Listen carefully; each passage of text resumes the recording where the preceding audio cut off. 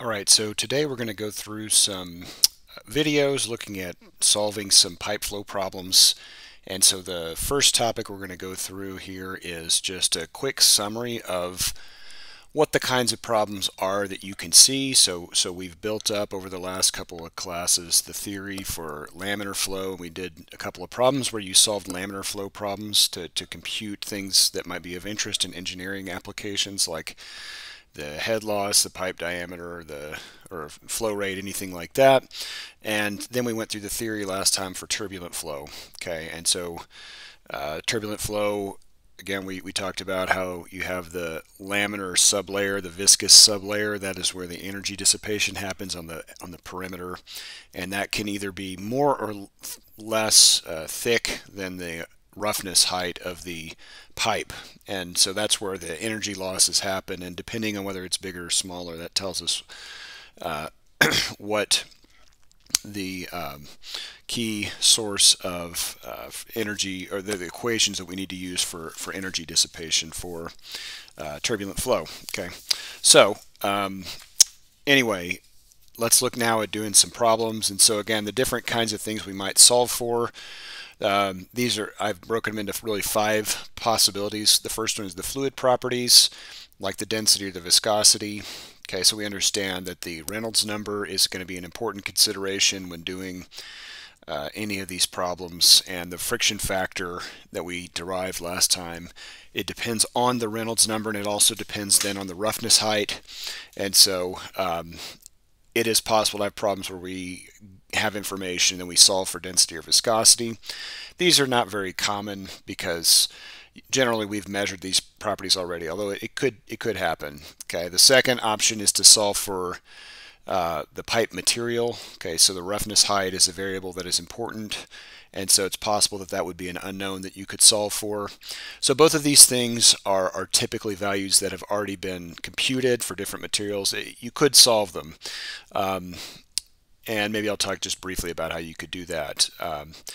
But most of the problems that we're doing, we already know what kind of pipe we're going to use, and we already know what the fluid is. And so that means that these properties tend to already be known, the first two. All right, so then that leaves us with these last 3 problems. These are the ones that we often have to solve in engineering applications. And we said the head loss, that is the amount of energy loss in a pipe, is important. And we may also be interested in the pressure drop. And so the pressure drop is going to depend on the amount of energy loss between 2 points, okay, which is related with the head loss. And so this is the first type, and then the next type is we might want to solve for flow rate. We might also want to solve for velocity, but typically it's flow rate. We want to know for a particular pipe and particular fluid how much flow rate we can get out of that pipe. Is it going to be enough for what we need? And then the last option is the diameter, and that might be, okay, we need a pipe, and is this pipe going to be big enough? So we need to make sure that the pipe size is sufficient to get the flow we want. Okay, so we might be interested in like how much pressure drop there is, because pressure is an important consideration in engineering designs, how much flow we can get, or the diameter. All right, and so again, yeah, in thinking about the kinds of problems we see, it is rare that we solve problems for the first 2 things, because these have often been done. Now, if you're working with some new material or a new fluid and you don't know the fluid properties, then you might have to solve for those. But most of the problems that we're doing really are on those last 3 types, and they're listed in this order in particular because the first 2 we don't do very much. The third one is the easiest, and the fourth one is next hardest, and the fifth one is the hardest to solve. And the reason for that is because the friction factor depends on 2 dimensionless numbers, which we've talked about already. That is the Reynolds number and the relative roughness, which is the roughness height divided by the pipe diameter. So there are two dimensionless numbers that we have to compute. If we're solving the pressure drop or head loss calculation, we actually can figure out what those 2 numbers are. And so that makes it easy to get the friction factor, relatively easy, let's say. If you're solving for flow rate, that means that you don't know what the velocity is, and that means you don't know what the Reynolds number is. And so that makes the problem a little bit harder, because we need to get the friction factor, and it depends on the Reynolds number. So we have to make an assumption, and you often have to do an iteration. And the other factor then we said is the relative roughness, which is the roughness height divided by the pipe diameter. And if you're solving for the diameter, that means you won't know the Reynolds number and you won't know the roughness height. So you've got like both of those are unknowns. So it's an even more complicated iteration problem. Okay, we'll look at how to solve those. But so first two kinds are not common. Third one is easy, relatively easy. Fourth one is a little bit harder, and fifth one is hardest. So we'll do those in that order. All right. So yeah, and so what's often the case in problems is we'll have some of this information will be interested in solving something else. Like we know we're doing water and we know how much flow we need, so what's the diameter? Or we have a pipe and we have water flowing through it and we're curious how much flow we're going to get. Or we have the design flow and diameter and we're wanting to know what the pressure will be at the end of that pipe. Those are the kinds of things we're trying to find. So typically we know two of the three and we're solving for the last one. And again, most of the time we're going to know the first two things. Okay, so these are the kinds of problems that you may have to solve, and then they can manifest in different forms. In this situation, we're going to write the Darcy-Weisbach equation here. We're going to need to use this in solving it. If we're worried about flow rate, we're going to need the velocity to get the Reynolds number. And we can combine these two equations here for the equation for flow rate to get the velocity, average velocity that is. And we can combine that here. And so we may use these formulas then when we're solving them. We're also always going to need the Darcy-Weisbach equation here that we use to compute the head loss given the friction factor. And this is the way it is typically written, FL over dV squared over 2G, which we talked about before. As it gets longer, or it gets more head loss. As the velocity is bigger, more head loss. As the diameter is bigger, less head loss. Okay, we can rewrite this then in terms of flow rate instead of velocity, and we may use this form. Okay, so these two equations are exactly the same. I know some students get lost thinking there's so many equations. There's really not. This is the same equation. It's just making life a little easier and substituting the values here from this equation in for velocity so that we can not have to compute the velocity directly if we're trying to find it. Okay, so if we have flow rate, we don't have to solve for V first. We can just use this. Okay, so this is the first kind of problem here where we are solving for the head loss or the pressure drop in a pipe if we know the flow rate and diameter and fluid properties. In this situation, this is the form of the Darcy-Weisbach equation we're going to need because this is what we're trying to solve for, the head loss. We may need to get pressure drop, we may need to include an energy balance equation for this also. So in this situation, we're going to know the flow rate, we're going to know the diameter, and that means that we can get the velocity, we can get the Reynolds number, we can get the relative roughness. So these are our two dimensionless numbers that we need, and then we can use these to get F with the Moody chart or with the Swami-Jain equation that we looked at briefly last time. So we get these two things, plug them in and get F, and then we have this and we plug it in here to get the head loss. Okay, so let's do a quick example here. Find the head loss due to a flow of 1,500 gallons per minute of water at 20 Celsius through 1,600 feet of 8-inch diameter cast iron pipe. Okay, so here we're trying to get the head loss due to friction. Okay, and we're looking at water at 20 Celsius, and we've got the flow rate. All right, so we know we're looking here also at cast iron pipe. Okay, so that means, and we're looking at water at 20 Celsius. So again, two of the variables that are always important here are fluid properties and pipe material. So we look up density and viscosity, and then we're going to look up pipe material to get our value for relative roughness. And so so the relative roughness here for cast iron we will need, and you can go and look that up in the supplemental data file. And we're working here in feet and gallons, so that means we're going to need it in units of feet. And if you do that, you should find that the value for roughness height is 0.00, oh sorry, there's one more O, 0.00085 feet. Okay, and then we have the value for Q, we're told, is 1,500 gallons per minute. Okay, so GPM is a common acronym for gallons per minute, so we write gal per minute like that. And then we have the length of the pipe here is 1,600 feet, and the diameter here we're told is 8 inches. And then again, we're going to need our fluid properties here for water, density and viscosity. So we're actually just going to use the kinematic viscosity in this situation here. And so that is in feet, 1.08 times 10 to the minus fifth feet squared per second. Okay, so this is all the information given in the problem statement, and again, we're going to follow our cookbook approach. Again, this is to make it easier.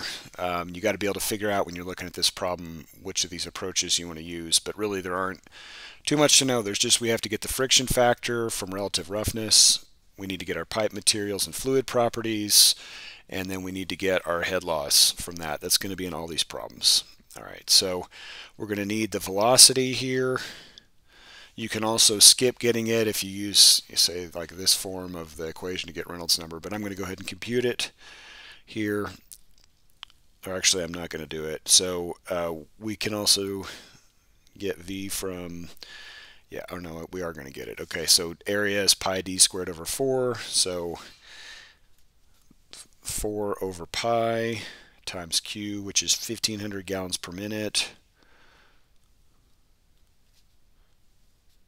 Okay, and times d squared here in the denominator, so that is going to be, I need to convert that to feet, so I'll just do that as 8 over 12, and that's squared, and that is in feet squared.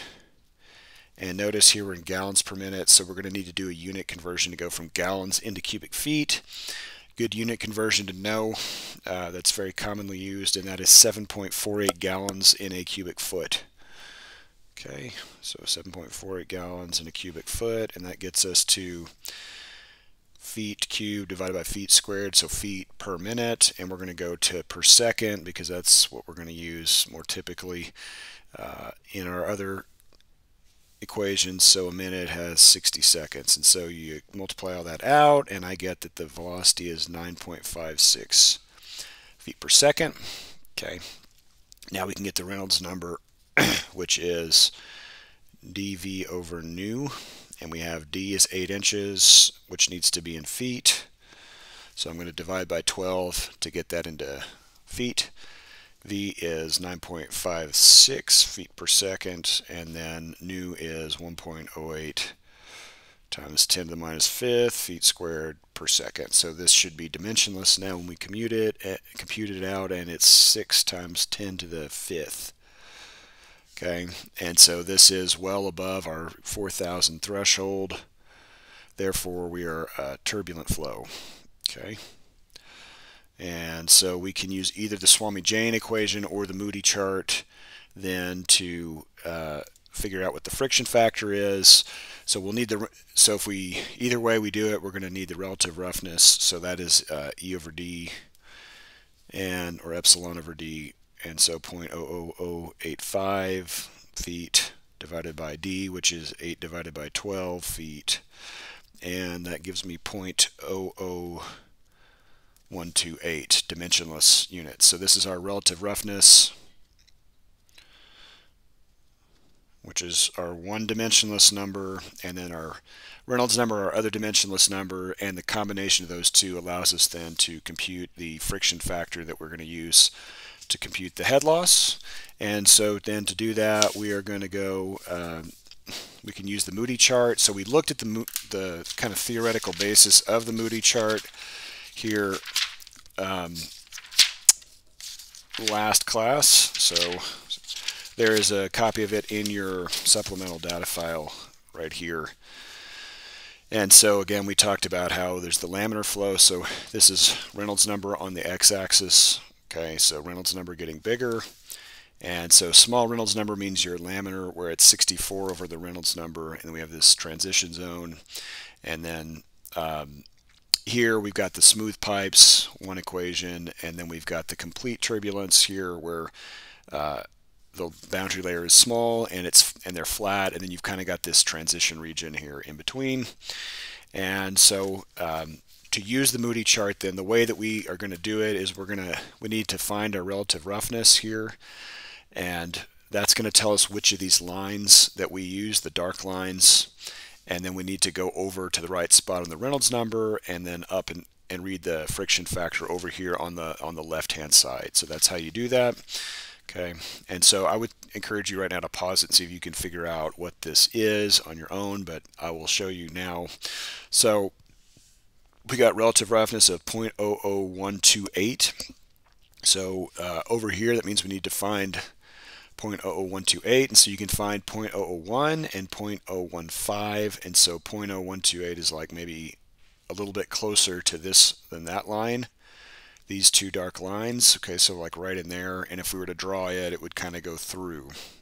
And so 0.0128, then it's kind of between these two over here, and then we need to find on the x-axis then the Reynolds number, and our Reynolds number was 6 times 10 to the 5th, so here's 10 to the 5th, here's 10 to the 6th, and then this would be 6 times 10 to the 5th, so that's going to be right up here, and in between those two lines over on the right means about right there is going to be our where we end up on the Moody chart, and then we read over here to the left, and it should be, boy, that doesn't seem right.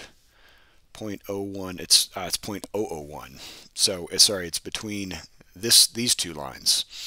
0.0013, so maybe a little bit closer to this line than that one, and then we go to 6 times 10 to the 5th, and we're like kind of right about maybe there in between these two lines.